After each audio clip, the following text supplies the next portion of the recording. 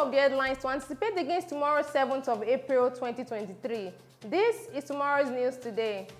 We begin with election matters. Thugs invade Labour Party headquarters in Abuja. There will be no interim government, says Defense Headquarters. Leaked audio. Peter Obi is a chronic liar and can't sue for defamation, says Sowore. Ohanaeze elders condemn ethnic profiling and demand Igbo attackers' prosecution.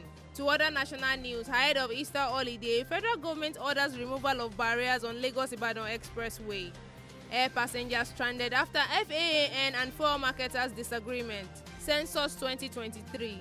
NPC to begin building numbering and household listings this April. Federal government approves 320 billion naira for universities. Nigeria records 823 Lassa fever cases and 144 deaths. I will curb insecurity with vigilantes and local hunters, says Plateau State Governorship elect. NAFDAC seals Abuja shops for selling unregistered sex enhancers. FRSC prepares 200 mobile courts for traffic offenders.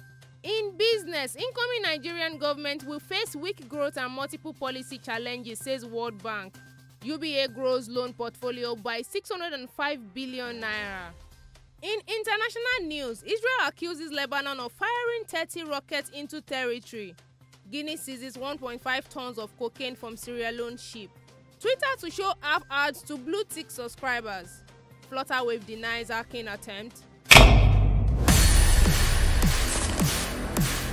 Get the most insightful analysis on everything football every week.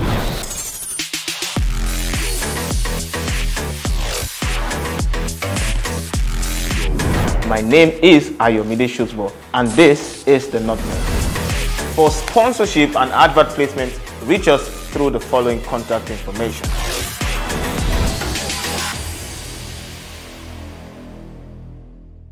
And lastly, in sports, Saudi to offer Mourinho more than £100 million to coach team. Argentina tops FIFA ranking after 6 years. Lampard named Chelsea's interim manager. Get details of this news and more on our website tomorrow at guardian.ng, or pick up a copy of our newspapers from your closest newsstands. Do not forget to follow us on social media at Guardian Nigeria across our social media pages. I am Lois Oguniyi. Good night.